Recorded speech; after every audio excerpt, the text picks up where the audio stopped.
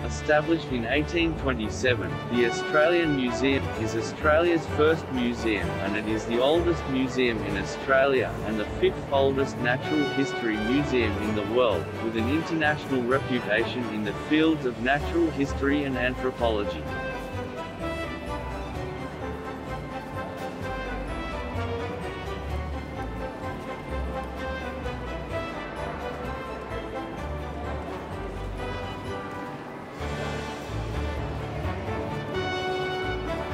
Apart from exhibitions, the museum is also involved in Indigenous studies research and community programs.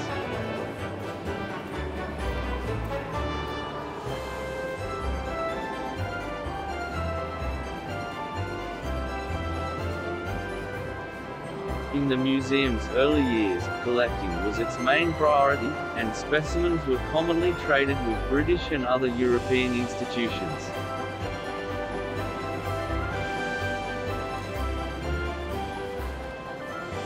At the end of 2020, after being closed for 15 months, the 200-year-old museum reopened following a major upgrade on the 28th of November 2020, after a $57.5 million refurbishment and expansion.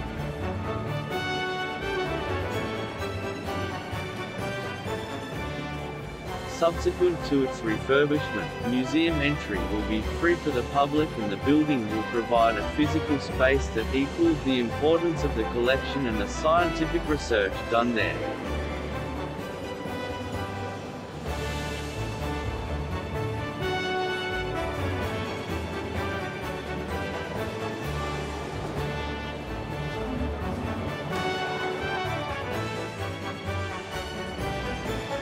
Thank you for watching, and I'll see you in the next episode.